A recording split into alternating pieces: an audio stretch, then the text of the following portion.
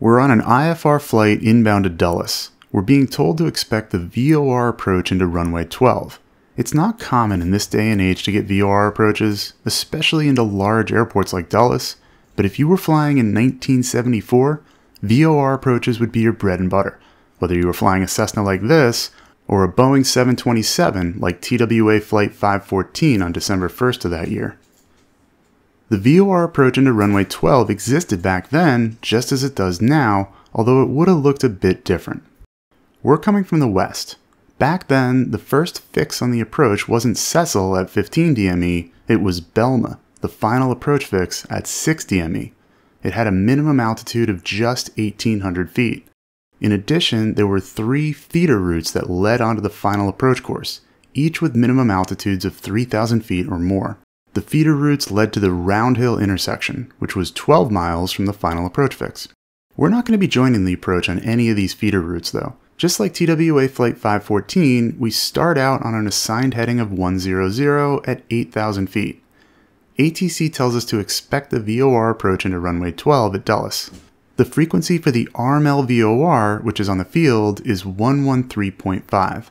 We put that in and we'll push the CDI button to bring up the green needles coming off the VOR signal. The approach course is 120 degrees, aligned perfectly with runway 12, so we'll set that in our course selector. The VOR soon goes active. The needle is deflected left.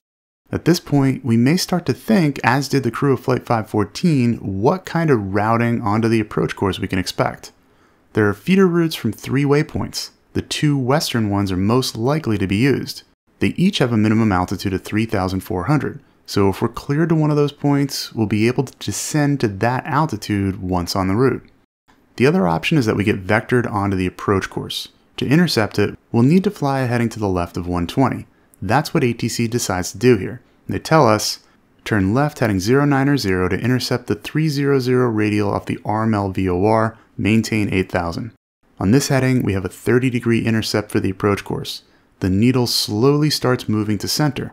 Once it does, we'll be turning onto the approach course of 120, but we're still very far out from the station. In the 70s, aircraft like Flight 514 would have needed DME to tell them when they were crossing certain points on the approach. Our DME tells us that we're over 50 miles out still. Because of this, the needle is moving very slowly toward center. It's less sensitive this far out. ATC tells us to descend and maintain 7,000, so we start down a bit. We continue tracking towards the approach course.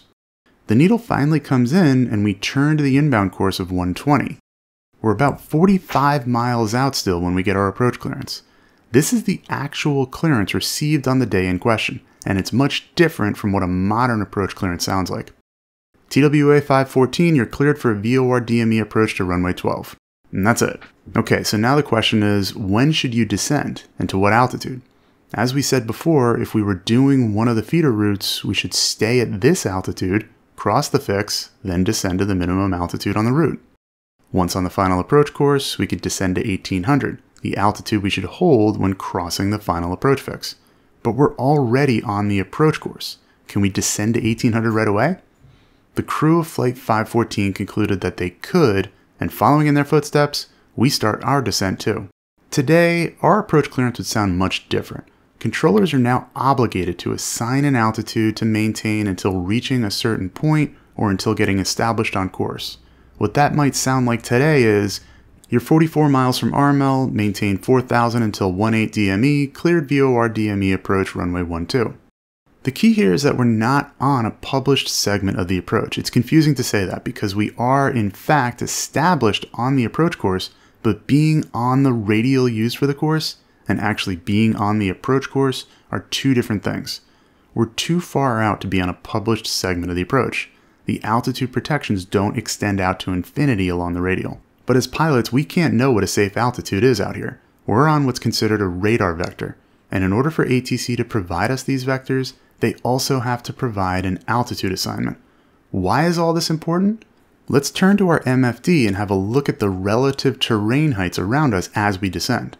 Right now, it's all showing black, which means that the terrain is 2,000 or more feet beneath our present altitude. The flight crew discussed what the appropriate altitude to descend to was. The captain noted, as we did, that the minimum altitudes on the feeder routes was 3,400 feet. But because we're not using a feeder route and we're already lined up with the final approach course, the argument was we should be able to go down to 1,800 since this is the minimum altitude for the intermediate segment of the approach. However, the intermediate segment of the approach goes backwards from the final approach fix at 6 DME, 12 miles to the Round Hill intersection at 18 DME. Yes, we're on the radial, but we're not on the instrument approach course until we're on a published segment of it, at the Round Hill intersection.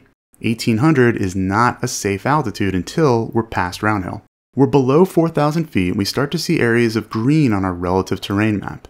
These are areas less than 2,000 feet below us. As we get lower, we start seeing more green and we begin to see yellow, which is terrain less than 1,000 feet down, but still more than 100 feet lower.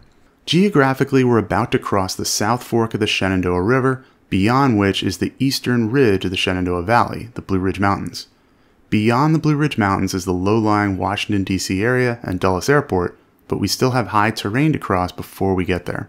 We level off at 1,800. We're still 28 miles from the VOR, or 10 miles from the Round Hill intersection, which is where we'll be safe at 1,800. There's now a bright red area directly in front of us. At this moment, both the crew of Flight 514 and we are concentrating on maintaining altitude and watching for when 6 DME comes up, which is the final approach fix and when we can descend further. In our minds, it makes sense that we did our descent from 7,000 down to 18 as soon as we were cleared, because we don't want to be too high, too close to the field, and since we're on the approach course, we feel safe this far out. ATC received some of the blame in the NTSB report for what happened for not issuing an altitude instruction with the clearance, or at least for not letting the flight know that terrain clearance was now up to them. Nowadays, the ambiguity is gone with approach clearances containing the instruction to maintain a certain altitude at first. Still, the pilots had plenty of opportunity on the approach plate to tell that being at such a low altitude this far out was not safe. The key should always be to make sure if you're targeting your own altitudes that you're going down to minimums only when you're on a published segment of an approach, and when not yet on a segment, to let ATC tell you what altitude to maintain or to ask. Unfortunately though, it was right around here when the crew got its first look at terrain, and it wasn't the airport, but it was the side of Mount Weather in the mountains, which is where this flight tragically ended up. Changes to how ATC assigns approach clearances can prevent misunderstandings like this. More specific to this approach though, the minimum altitude is now 4,000 feet beginning at Cecil at 15 DME rather than 1,800 at Round Hill.